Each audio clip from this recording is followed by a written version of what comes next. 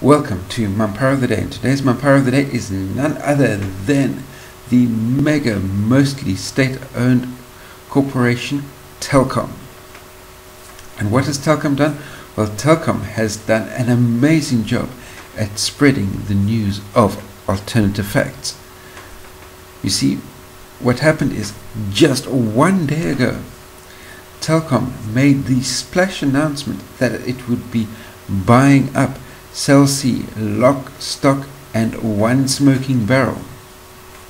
What they failed to mention is that they were planning to buy Cell C for Telkom called it an undisclosed figure, but Cell C was more than happy to mention that the sum that Telkom had on the table was a paltry sum of $1 billion. That's 13 billion rand for those in South Africa. Now, what is significant about this is that Telkom made the announcement that they were acquiring Cell C. It was a done deal. The acquisition was going to be happening.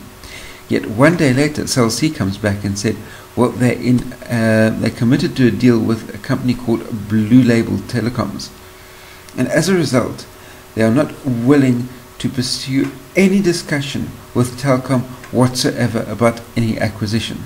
So Cell C says they're not willing to listen to Telkom's offer, they're not willing to entertain Telkom's offer, they're not even willing to entertain discussions from Telkom on the topic of a buyout, of a takeover.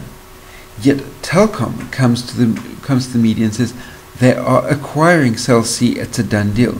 So for the fact that Telkom was disseminating alternative facts, or fake news if you will, earns Telkom our award for Mampara of the Day. Let me know in the comment section down below if you agree with me. Personally, comments, questions, criticisms you may have in that comment section down below. Don't forget to like the video, share it out amongst your friends. If you're new to my channel, there's a subscribe button down there below.